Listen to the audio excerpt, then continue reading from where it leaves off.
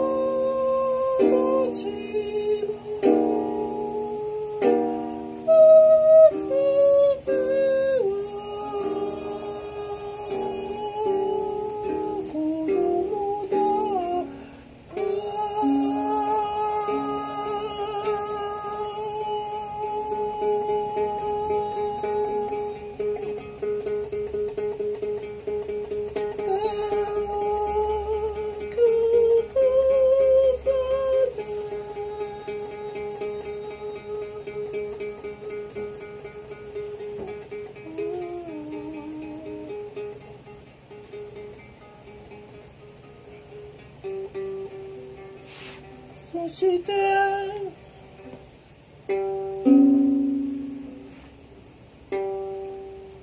大人たちも恨んでいた。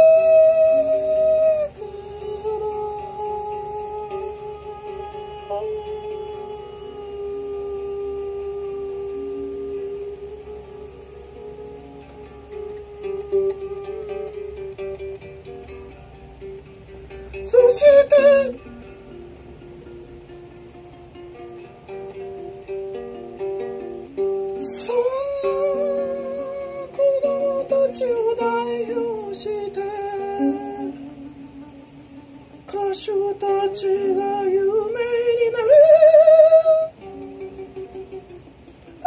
それ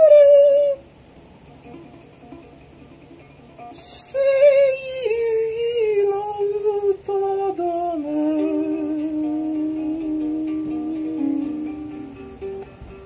学校の先生に僕もなるんだよ。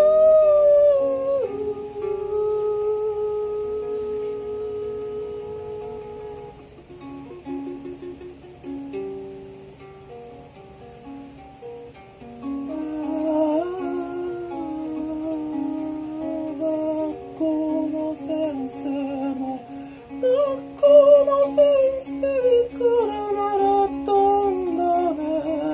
学校の先生は学校の先生から習ったことを教えているのね。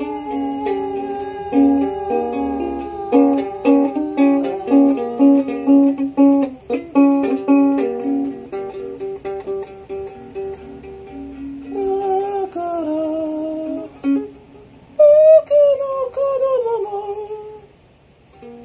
冒険のゲームを作りたいから、冒険に行かずに冒険のゲームをするんだね。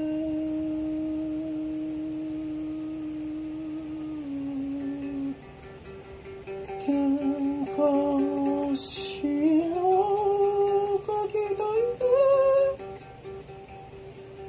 喧嘩のゲームを見るんだね。戦争の悲劇を書きたいから、戦争のゲームをするんだね。せめて戦争映画でも見てくれればいいのね。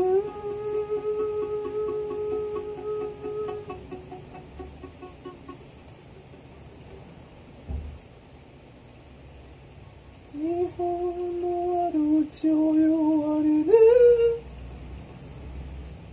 日本の戦争を知りやしない。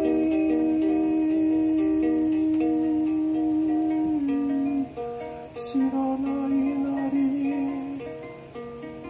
先生に教えてもらったとおり、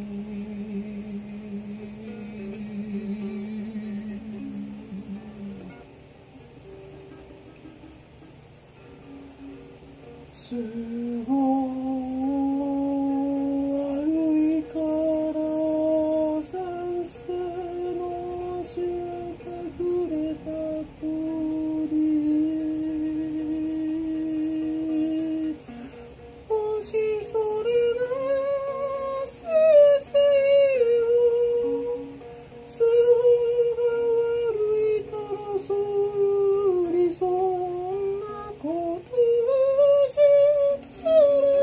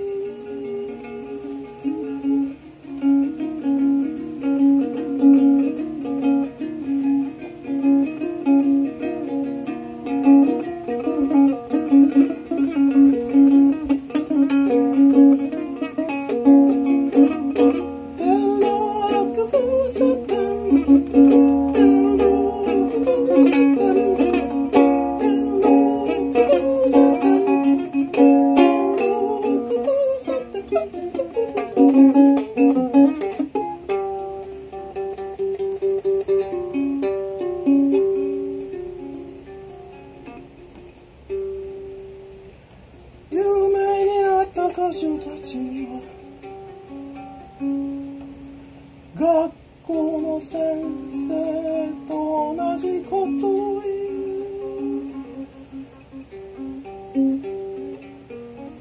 数でないと稼げないだろう。みんな学校を信じているから嫌いながら信じているから先生と言われるものを信じている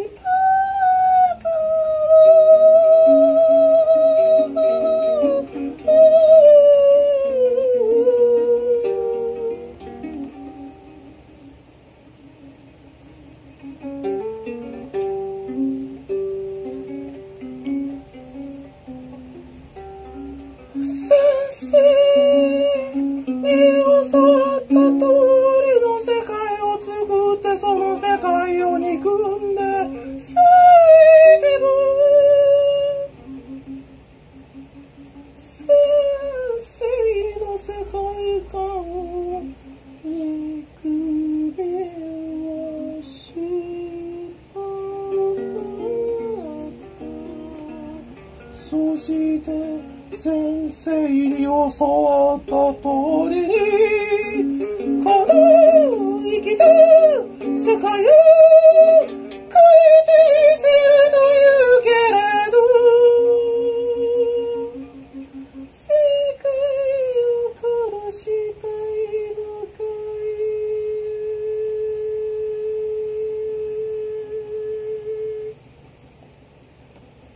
泣いたり笑ったり勝ったり負けたりするのが儲けたり損したり仕事したり怪我したりするのが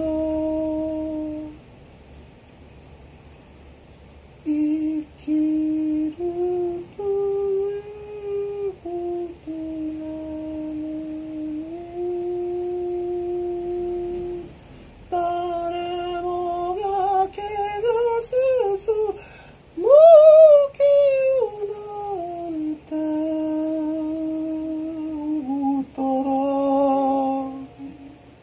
病気になるんじゃないか。誰もが病気にならずに幸せになりたいと思ったら仕事なんてしなくなるんじゃないか。仕事なんてしなくなったら儲けなんてなくなるんじゃないか。一体どこから巻き上げるつもりだ。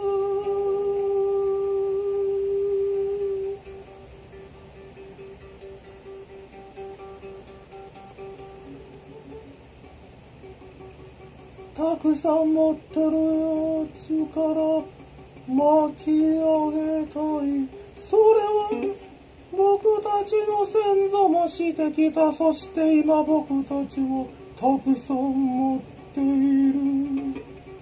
僕たちに挑戦して僕たちからたくさん奪った者たちはたくさん持ってるやつになる。それも生きているという意味だね。さっき言ったように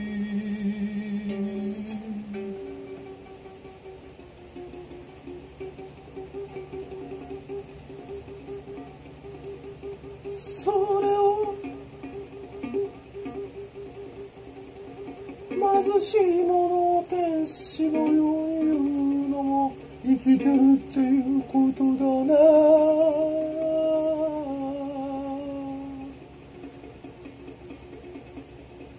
スズメが群がる残飯すら富だよ。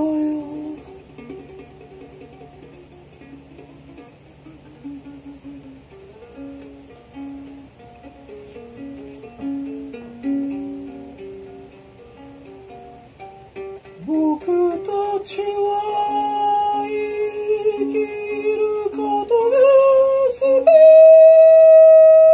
てなのにいつの間にか勝つことが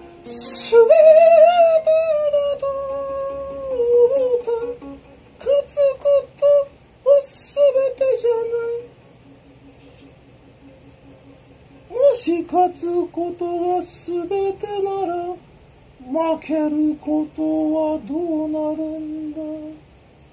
勝つから負ける、負けるから勝つ。誰かが負けるから誰かが勝つ。自分が負けたからそれと比べて勝ちたいんだろう。それとも全員が勝ったことにして勝ちの順位をつけるのか、その勝ちの順位もつけるのやめにしたら何の価値さえなくなり、何の価値も求めなければ何の技能も育たず、何かの技能を持てる人らも、あいつはたくさんの技能を持ってるから、あいつから技能を奪い取ってやれ。あいつの技能を潰してやれ。これは勝たない世界だよ。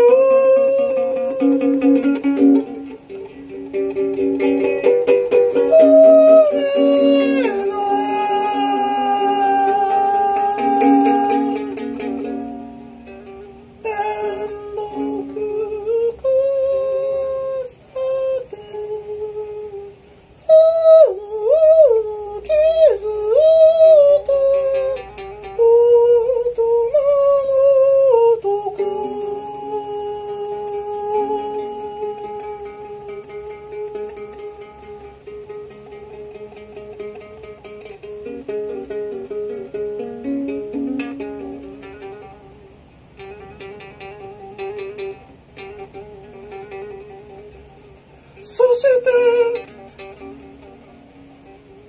技能しない価値の意味も失い、富の意味も失った子供たちは大人に捨てられたと感じ、世界に捨てられたと感じる。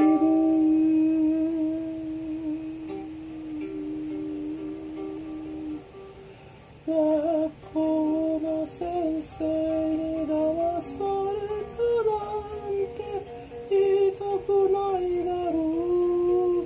そこには善人たちの知恵があるから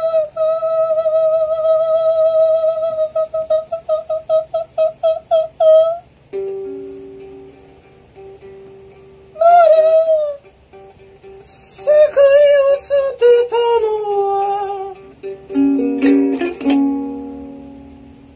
子供たちということになってしまうが、それでも子供たちは世界が自分たちを捨てたと信仰している。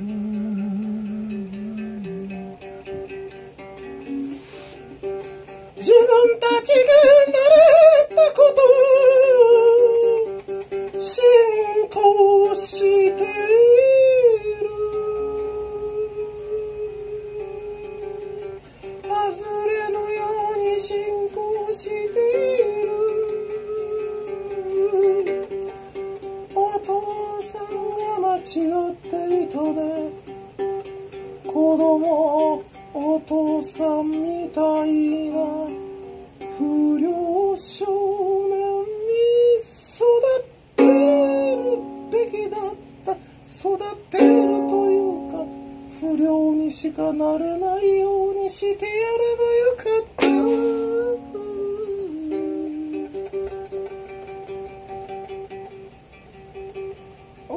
さんは不良だから気づいたんだよ。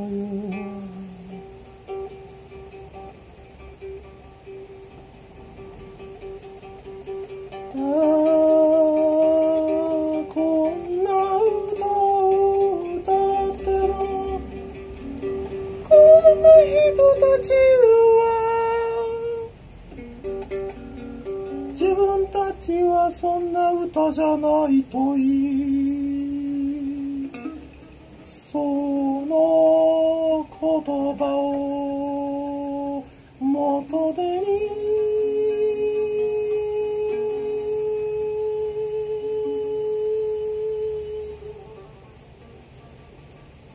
ベニスの商人でもするのかい。そうしてまたジェノバの子供は騙される。